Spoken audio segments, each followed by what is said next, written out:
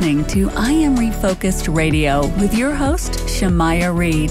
This show is designed to inspire you to live your purpose and regain your focus. And now, here's your host, Shamaya Reed. Hey, welcome to I Am Refocused Radio. We are here once again. And today, man, you know what time it is. It's that time of the season. We had the true honor talking to contestants on NBC, The Voice. We have the one and only Azán. I mean, I know her morning is golden because that's what she did in the blinds, but she also killed it on the last battle round when, you know, she just kept doing her thing. First and foremost, I just want to say, how you doing this morning? Oh, I'm feeling so blessed. It's such an honor to be able to speak with you today. So I'm feeling great. I'm feeling great, man. Man, I mean, we know what happened. John Legend, you were on his team, but you were given a chance to be, you know, stolen from Niall and Reba. You end up choosing Niall. What was going through your thoughts when you found out that Niall wanted you on his team? Oh man, honestly, that was a whirlwind of emotions, to be honest, because when Niall first pressed his button, you know, the crowd was screaming so loud to where I couldn't really even hear Reba press her button. So when I turned around and I was so shocked because I was like, okay, cool, I get to stay. But then when I seen Reba, I was like, oh man, because I knew I had to choose one. And that's what messed me up because I knew I've always been a big Niall fan, love Reba. They're all so amazing, all legends. But I know, like, you know, I kind of was pulled a little bit more toward Niall just because of, you know, he was on a singing competition show with his group. You know, he has a little more experience in that. And just his music genre, his vibes is more kind of a little more me. But it was really tough because I also felt bad because she turned for me during my blinds and I was just like, oh my God. So that was like the main thing that was going through my head is I was like, I don't want nobody to be upset at me, but it was all blessings. So I was so grateful to be able to still stay. So, I mean, at the end of the day, it's still a competition and you're still in this, you're still in the game. What's some of the things that you learned from John Legend that you now will continue to use even though you're with Team Niall? Oh, yeah. Like John Legend is absolutely, oh, my gosh. Like, he's so amazing and he's so chill. He's so genuine. And one of the main things that I feel like he has pressed into us is just singing with so much emotion. And I've always been emotionally tied like to lyrics and I'm a big lyricist, but you know, on a big stage like that, sometimes it can be so nerve-wracking. You just want to be perfect, but he has helped, you know, find a way to kind of reel it back in and, you know, figure out our why and, you know, the song that and how we're trying to touch people with the song that we're singing and what we're representing. So I would definitely plan on using that, you know, to continue the competition with, you know, so. We're talking to our guest, Azán. She is on The Voice, NBC's The Voice, and she's on Team Niall. I mean, when you look at the fact that you're on, I'll say it again, you're on the biggest stage right now on TV. How does it feel to be able to not just showcase your talent in front of the whole, you know, nation, but at the same time going viral around the whole world? Everyone's watching. Man, honestly, man, it's really a blessing. It's mind-blowing. It's all kind of emotions tied in one.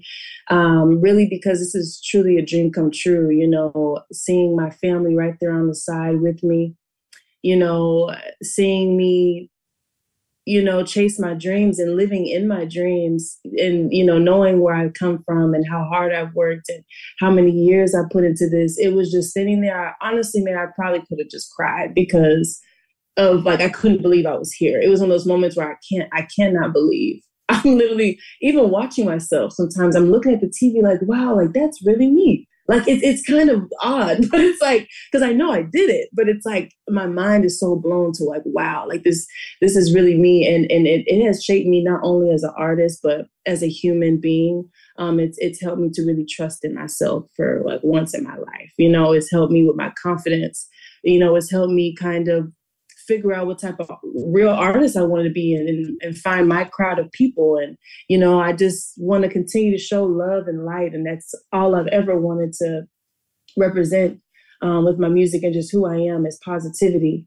And I feel like we need that in this world, in the world nowadays. So it was just an honor to finally have a chance. So it's great. And it's obvious that Niall did not want you to leave this competition yet. So in preparation for the next time you're on that stage, what is your focus when you're working with your coach and preparing for those amazing moments? Good question. Honestly, I want to just push myself to see like just all I could do, all I could be vocally. Like I want to be able to showcase a different side of myself vocally. I've done a lot of high kind of level songs, but it would be nice if there's a song or two I can kind of slow it down and show people, I love ballads. I love, slow songs too. I love the lovey-dovey songs. So I just want to be able to just showcase my whole range and just show people really who I am and just continue to gain my people and find my group of my fans, my people that are like me. You talked earlier about chasing your dream. I mean, how does it feel that you're not dreaming no more? Like you're literally on the biggest stage.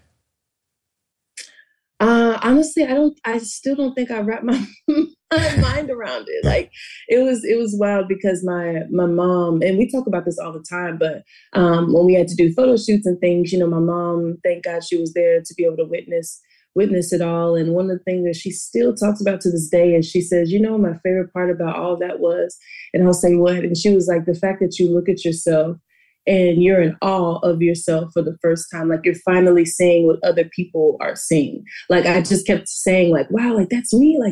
And my mom just was so emotional because she knows, like how, like I remember growing up watching American Idol and just, being in my room and learning Beyonce's choreography to her performances and just picturing myself on the stage. And I just kept praying, like, I just need one chance for people to see me. And like, I just want to shine this light on the world. And to have that opportunity is like, it's just, my brain is like trying to figure it out because, it's still going and it's still happening. Thank God. So I'm just taking it in. I'm trying to live in the present and just continue to be grateful along the way. You now have a platform where you can inspire people. I mean, you're not a stranger to music, dancing, all that outside of the competition. You have a history of that yourself. If you could say one thing to anybody out there who wants their opportunity, you're living in the moment now, in your dream, doing it right now currently, what would you say encouraging others out there to do the same, to keep pursuing their own dream? I would say, and this may even sound a little cliche, but I would honestly say just never give up on yourself. And I really mean that wholeheartedly because I feel like this is, like I am an example, like for myself even, like this is an example of what happens no matter what age you are, no matter what you went through, no matter what's going on family-wise, it doesn't matter. Like if you don't give up on yourself and trust in God and trust in whatever's meant to happen right now is meant to happen at this present time, everything's working out. And I just want to encourage people that everything's working out for your good and just to continue to believe in yourself and never give up, no matter how long it takes. Never give up on yourself. NBC The Voice talking to contestant Azán. She's on Team Niall. You do not want to miss it. It's going to get hot. It's going to get crazy. It is game time. I want to say thanks again for your time, Azán. Thank you so much. We represent Texas. Let's go.